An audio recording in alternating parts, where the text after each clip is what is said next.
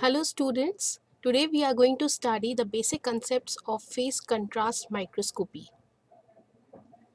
So phase contrast microscope, this is used for studying the unpigmented living cells. Why? Because in bright field microscopy there is actually a comparatively relatively less contrast between the cell structure and the surrounding water. So to create a better contrast we can use phase contrast microscopy. This microscopy actually converts the slight difference in the refractive index and cell density, so that this could be the slight variation in light intensity helps in studying better structures with phase contrast microscope. So this enhances the contrast between intracellular structures with slight differences in refractive index, and it's an excellent way to observe living cell. This is a ray figure for phase contrast microscope. Here you can see there is a condenser which has an annual stopper.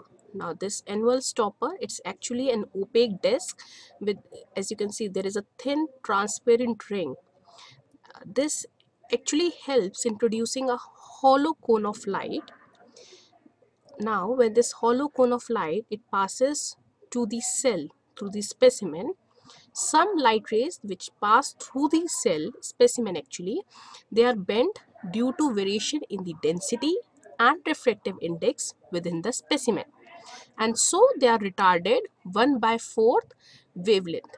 So these are the diffracted rays which are retarded 1/4 wavelength after passing through the object.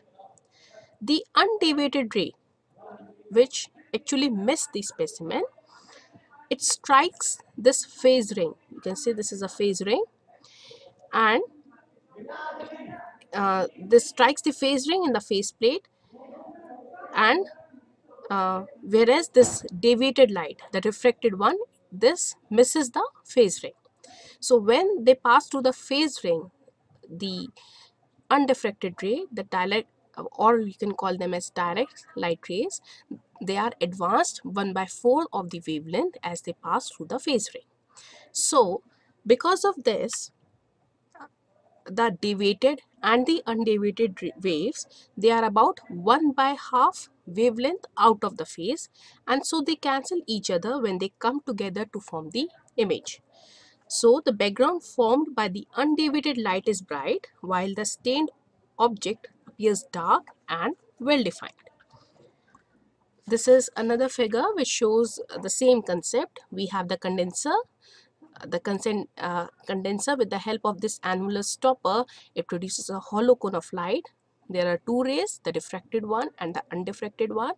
Diffracted ones are the ones which passes through the specimen, and the undifracted ones are the direct rays.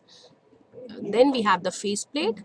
Because of this phase plate, the undifracted light is advanced 1/4, and so there is a total difference of half, because of which the two rays cancel each other and finally an image is formed. This is another way of representing it. We have this bacteria which is the specimen. This is the ray which is deviated 1/4 since it is passing through the sample.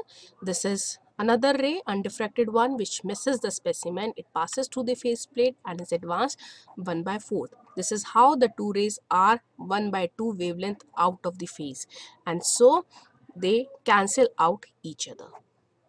So this phase contrast microscopy, this is used to study microbial motility, the motion of the microbes, the shape of the living cells, and bacterial components such as endospores and inclusion bodies that contain polyhydroxybutyrate, polymetphosphate, sulfur, or other substances.